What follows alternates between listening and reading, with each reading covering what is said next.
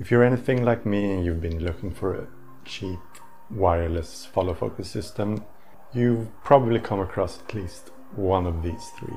Well, I had kind of a hard time making up my mind, so after a while I just decided to get one of each and try them out for myself. So I thought I might share my experience with these three and which one I eventually decided to keep. So starting off with the PDMovie Live Air. This one has been around for about a year, and when it came out it was about $500, but now with the Nucleus N and the iFocus on the market, the Live Air has gone down significantly in price to kind of match the competition. With that being said, does this hold up? I don't really think it does. I mean, the only scenario is if you're using one of the two-handed gimbals or something like that, because this is really only meant as a thumb controller. So if you're a single operator, this is a great option. So it does have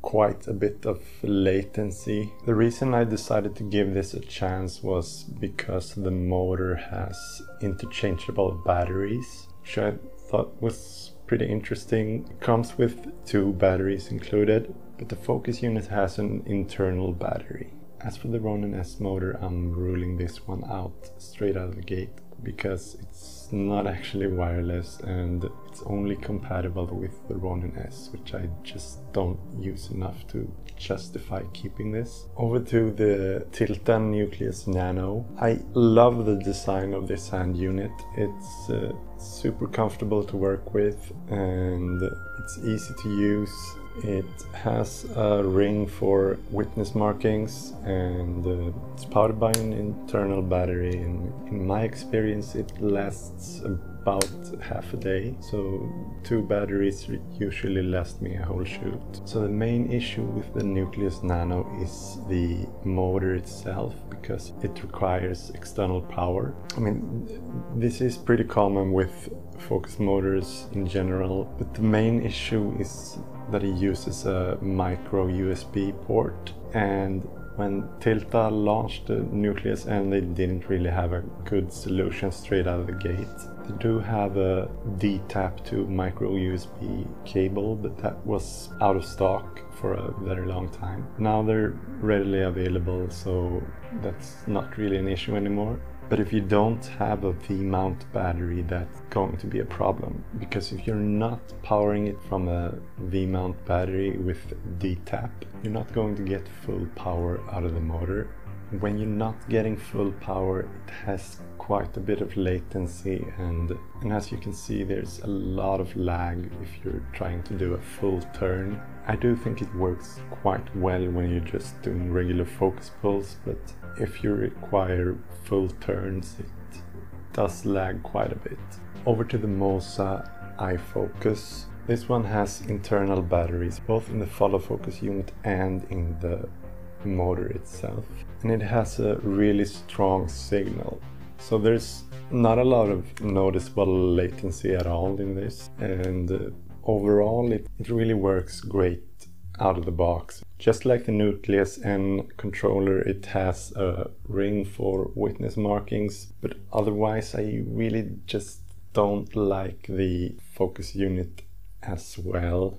I have found that the battery indicator in the controller, at least for me, can be kind of unreliable. So in this example here, it jumps from 1 bar to 3 bars to 1 bar again, which is kind of disconcerting, but even so, I was using it for about 3 hours after this without issues, and the battery does last quite a while in both the motor and the unit. The focus unit is kind of limiting in its mounting abilities, because it only has this clamp that's just feels kind of limiting. On the Nucleus Nano, I love this quick release system they have. You can get a mount from a small rig that works really great, and you can mount it pretty much anywhere on your rig. The great thing about the Nucleus Nano is you can use it on pretty much any gimbal at all. So the